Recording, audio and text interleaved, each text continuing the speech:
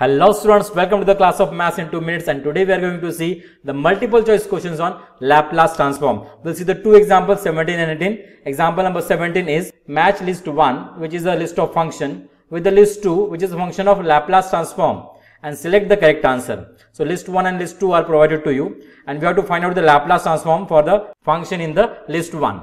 So options are given to us. It is what? A, B, C and D. Now starting with the first option, that is A, the Laplace transformation of e to the power minus t, it is given by 1 upon s plus 1 by the formula, and it is multiplied with the u of t, which is the unit step function.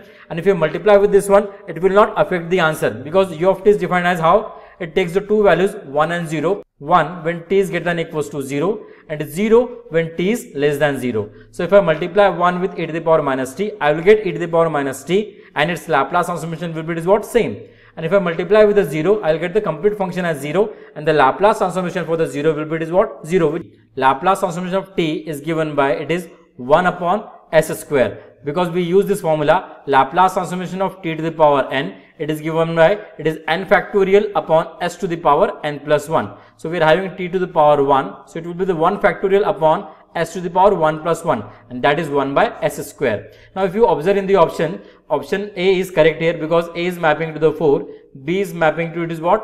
1.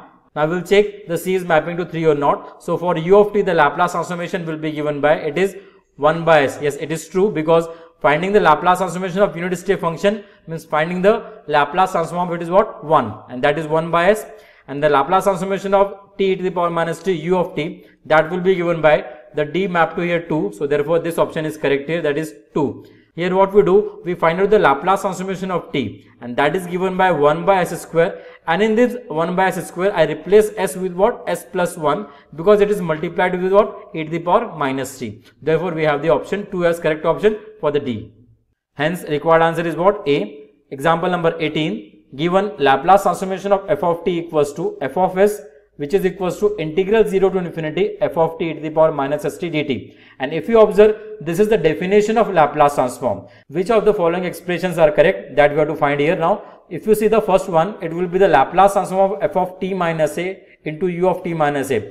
It is given as f of s into e to the power minus as, and which is the formula of the Laplace transformation of displaced function multiplied to the displaced unit step function. And it is true, the option 2 we are having as Laplace transformation of t into f of t, it is given as minus dds of, it is what? F of s. It is a property of Laplace transformation that is called as multiplication by t property. If you observe the fourth one, that is Laplace transformation of ddt of f of t, it is given as s into f of s minus f of 0. That is Laplace transformation of derivative. The formula 4 is also correct. Here the option 3 is not correct. There is no such formula in the Laplace transformation, and as well as we cannot find out this quantity. So therefore we can say that the option 1, 2 and 4 are correct. So therefore we say it is what? Option B is correct here. Thank you so much for watching this video. If you get something from it, please like and share the video with your friends, and please do subscribe the channel Mathematics-Ganit Sangrah.